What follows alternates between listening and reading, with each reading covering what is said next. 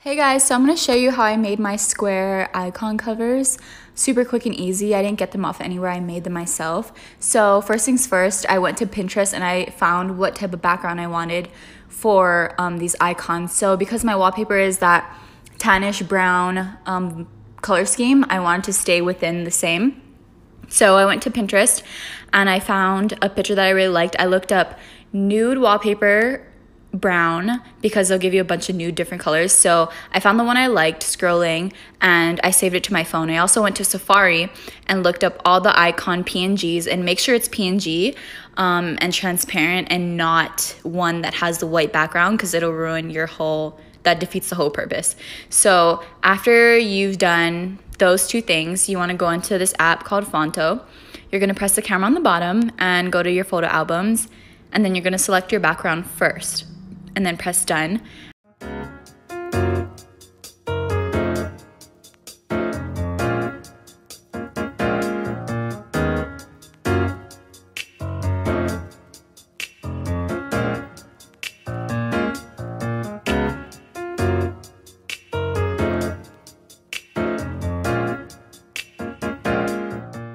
Hi guys, as you know, iOS 14 was dropped yesterday, so in this video I'm going to show you how to do a nice shortcut, which is kind of cool.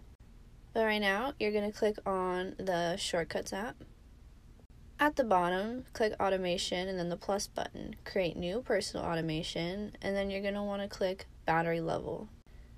Once you get to the screen, use the slider to choose what battery percentage you want Siri to announce your phone has gotten to. Then you're going to press Add Action, and then in the search bar, you're going to search up Speak.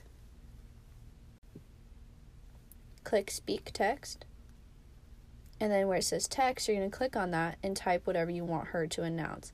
So I put, battery has reached 100%. And what this will do is when your phone's plugged in, she'll say, hey, your battery's at 100%. Then turn off Ask Before Running, and then press Don't Ask so she doesn't ask you every time.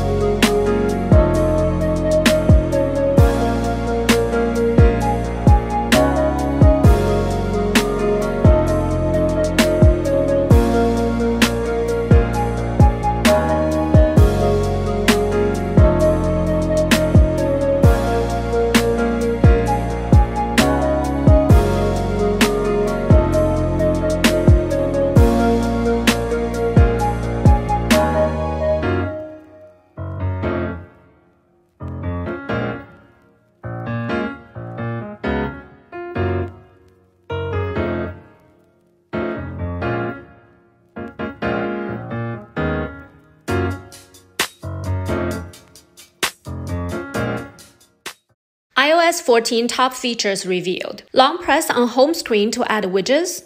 Move them around or stack them.